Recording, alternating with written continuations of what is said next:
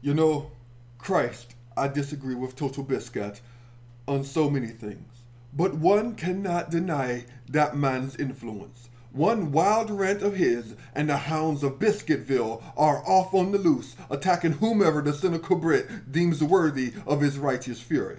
This time, it's G2A, one of the shadiest game sellers on the market. You see, it seems Mr. Biscuit went off on a bit of a tirade last week on how G2A is shite. And make no mistake, they are certainly a shite company. And I would not be making this video if it were to end there.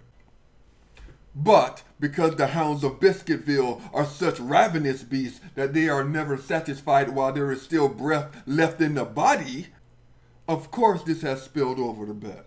One good turn of events about this is that other YouTubers are now talking about the downside to GTA. One such video that I highly recommend is done by Level Cap Gaming. It's very informative on how G2A makes a profit off stolen keys and how such actions hurt the publishers. So, if you want more information on that, I highly recommend that you check them out. So, some of you may be wondering why I'm making this silly video of mine and why I haven't made the grade A under A video that I said I was going to do yesterday. And that's because I obviously love taking the unpopular opinion, which is, I think that G2A needs to stick around for a bit longer. Now, why is that? Because money, that's why. Bags of fucking money. Truckloads of fucking money. You see, I like watching streamers on Twitch. And just recently, while I was working on the other video, I was watching Amaz play Hearthstone. And Amaz is sponsored by G2A. And I couldn't help but notice that the hounds of Biscuitville, or the hounds of whatever fucking ville they were coming from, were starting to say in the chat some of their self-righteous bullshit about how Amaz needs to get rid of G2A. You see, a lot of streamers are sponsored by G2A.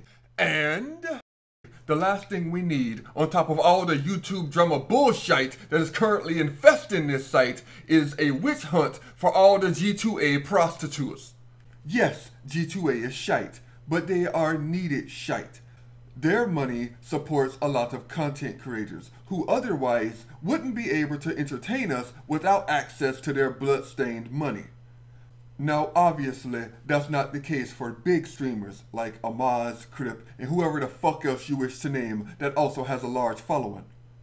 But for little baby streamers who are just starting out or have a very small following, that money can mean the difference between content and no content.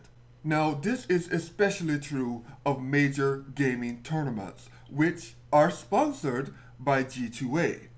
But for reference, so we can get some clarity here, here is a list of all the companies that have banned G2A sponsorships because of their shady business practices. Riot. Yeah, that's it. That's all the companies. One company, just one company had the balls to turn down G2A's money. And that company happens to be the biggest fucking game in the world. Everyone else is gladly taking G2A's money, and perhaps Riot is by some backroom deal that we can't figure out.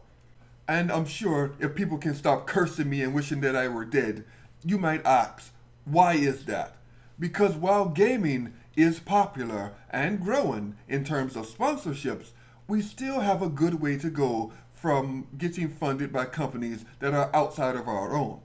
You see, sure, we will see companies like Nvidia, Razer, AMD, or Intel sponsor events or teams. That is because it is very much in their interest to do so. And some of you may ask, well, that's just events, right? What about pro gaming teams? Well, here, let's see, I'm going to cherry pick a few because I didn't have the time to look up more. Let's check out Cloud9's sponsors. Alright, so we have Logitech, a computer company, Kingston, a computer company, Alienware, a computer company, HTC, a phone and computer company, and Nvidia, a console, maybe if we're lucky, and a computer company. How great. Once again, a self-supporting environment. All these companies have a high interest in technology. Then what about Team Liquid sponsors, eh? Let's check here. Team Liquid. Did I pull them up? Of course I didn't pull them up because I'm a fucking idiot. Fine. Team Liquid. I'm pretty sure I spelled that wrong. Yes, I did. Team Liquid sponsors. And I spelled that also wrong. Fuck it. I don't have time. Team Liquid sponsors. Right. We have Twitch. We have HTC. PokerStars. HyperX. Team Razer. Alienware again. You notice a bit of overlap here. Jinx, Instant Esports, Quest Gaming, Need for Seat, which is nice, that's a nice name actually, and Nissan. And I'm going to say this. Nissan is a bit of Nissan is a bit of a surprise for me. And to whomever in the marketing department who pulled that off should get a lot of praise for that. Look, G2A is one of those early sponsors to help support gamers before the other companies would, and at the same time, they are a shit company who knowingly deals in shady business. Not everything is always so fucking black and white. And this is my belief, that G2A is still needed as a sponsor, especially for new streamers who are trying to turn this into a career. Maybe not so much for people who are already established. Maybe in the next 5 years or so, it won't be so bad, and maybe we will get gaming events sponsored by Clorox bleach or something. But until then, I think we need them. Anyway, I'm done. I can talk more about this, but I have to go to work soon, and I still have to do my grade A under A video next. I'm still working on that. So, as always, I will see you all in my next video. Take care.